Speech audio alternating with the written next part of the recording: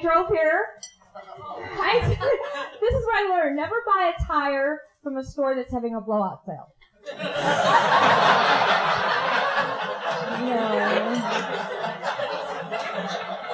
I'm a huge sports fan. I picked the Dodgers to win the Super Bowl this year. I think I had some money coming in on that one. And just so you know, I lost 17 pounds recently. I'm very thank you. Diet and exercise sucks. It's really horrible. Well, first I went to Jenny Craig, and in 1 month there, I lost $300.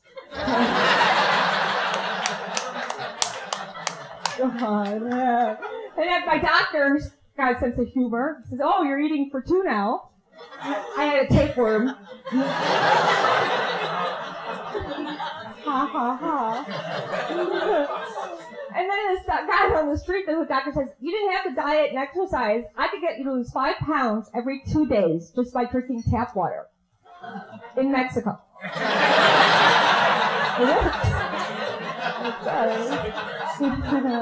I've been there. So I'll tell you a little bit about myself. Dating. Well, I have a problem with dating because I'm too honest. And I don't think you should be honest when you're dating. And wait till you're married and then let it all hang out. No,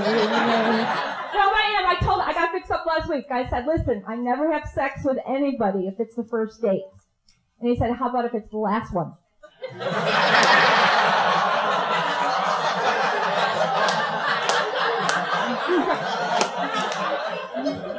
So I did it twice.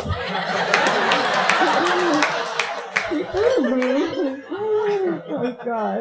The other thing is I went to dating services, and I went to one of the higher priced ones, because I thought you'd get more out of it.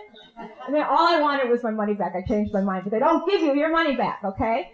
So I said, when they asked me, what do I want in a man? And I said, I want the perfect man. And they go, well, what's the perfect man to you? And I go, well, someone who'll let me change him.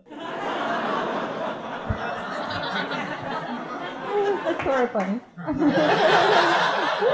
It's better when it's too honest. But it's true. My family, it's kind of different. My mom's from Tennessee and my dad's from Chicago. And you can tell the difference at the dinner table, the way they talk. In Tennessee, they go, "Pass the sugar, sugar." Or "Pass the honey, honey."